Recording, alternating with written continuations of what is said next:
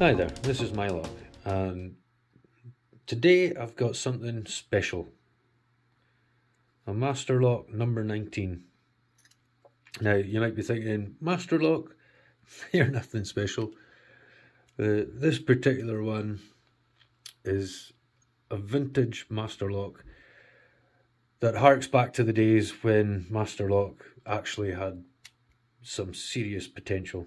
This lock is not to be sniffed at. It's a behemoth for a start. Now, I don't know if this is doing it justice, so what have I got? There's a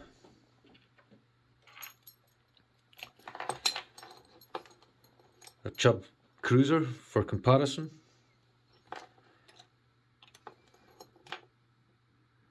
Yeah, that's a big chunk of steel.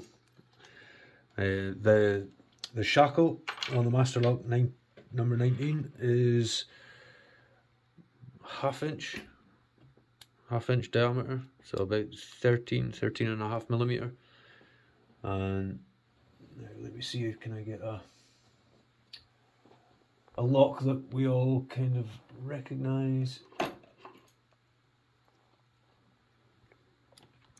An American lock. So I think we can see, you can almost pass the American lock, almost pass it through the shackle. So yeah, just wow. Now this isn't my lock. This lock is has come to me in a package that I recently received. I did a trade with Joe Picks Locksport.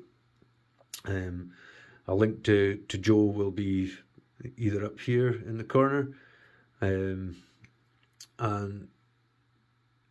this lock is destined for somebody else. I'm merely relaying it on.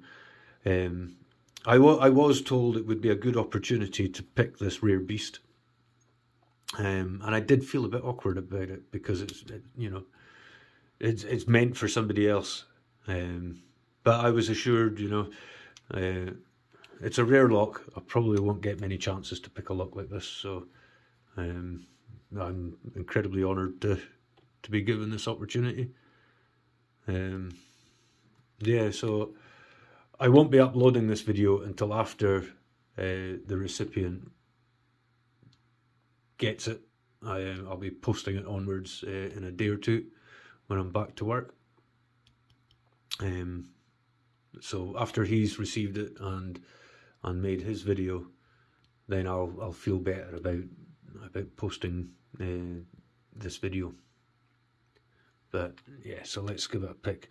Now it probably weighs over a kilo. This thing,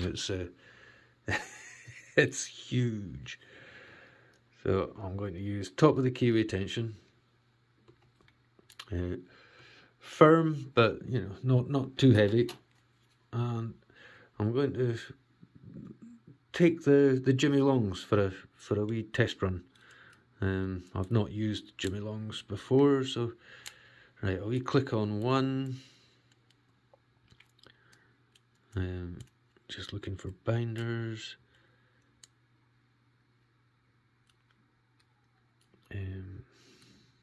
Hold on, that's good. So I've got a paracentric keyway and fairly decent tolerances in this core. It's not, it's not the average master lock for sure. 2, 3, there we go. And what a shackle spring. Yeah,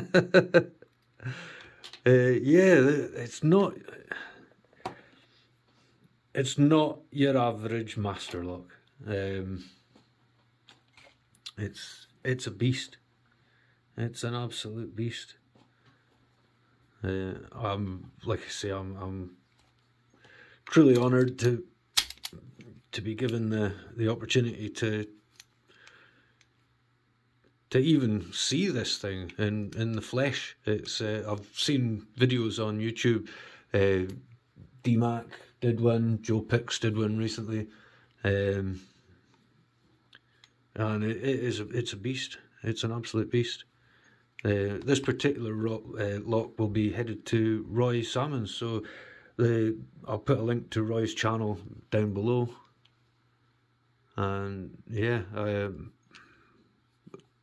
what can I say? Thank you guys.